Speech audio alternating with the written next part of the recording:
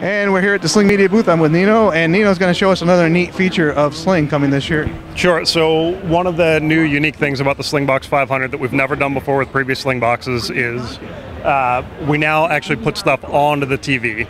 And one of the really nice things about that capability is that we sit in line with the set-top box.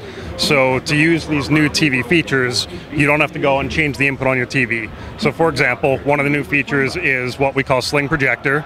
Sling Projector lets you take photos and videos that are stored in your camera roll on your iPhone, for example, and through the Sling Player app, right? I can browse my camera roll, pick my videos, and we'll just pick a video of my son here, and then I can say Sling Project. And right in line with my TV, it'll just switch. It'll start projecting my video, and I never have to pick up the TV remote to go and do that, right? I can just go start projecting my videos in real time. Wi-Fi performance is a little shaky here. Here at CES, there's thousands of Wi-Fi devices, so Wi-Fi is not optimum here at CES. So at home, it wouldn't be this slow, and we've got a network performance thing there. But again, that's because of the CES show floor more than anything else. Well, so we can just wait a second here for it to start playing, but yeah, so you get the idea. I don't have to go and change the video input on my TV. I can project stuff straight from my camera roll. We also have the ability to attach a USB hard drive. Wow, this is real. Okay, there we go. Right, so you get the idea. Trick play, all the basic features you'd expect. So I can just say done. Right from the iPhone app, I can actually switch right back to live TV.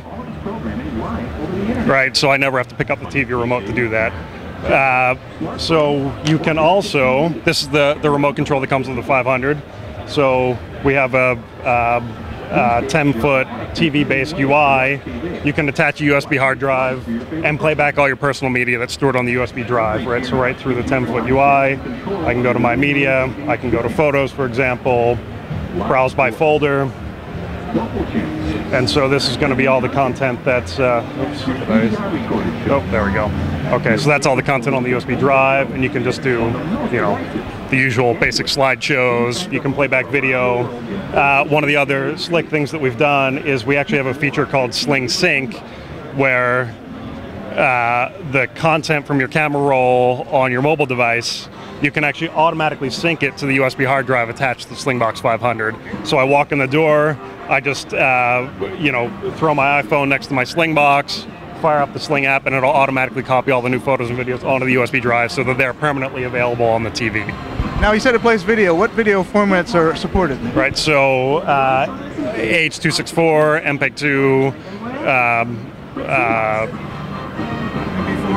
yeah, all the usual suspects. Yeah, WMV, and so audio is AAC, PCM, AC3, and container formats are going to be AVI, MPEG-2, MKV, WMV, right, WMV basically, yeah. Now, right now, it currently only plays media from your device or your external hard drive. Any plans on adding networking capabilities to watch stuff off your local network? It's coming, yes. It was, so when the feature initially launches, it'll just be USB, but absolutely, we'll add support for playing back network-based content as well. Now, when Sling originally released the 500, a lot of people didn't understand what the difference was and why pay the extra money between the 350 and 500.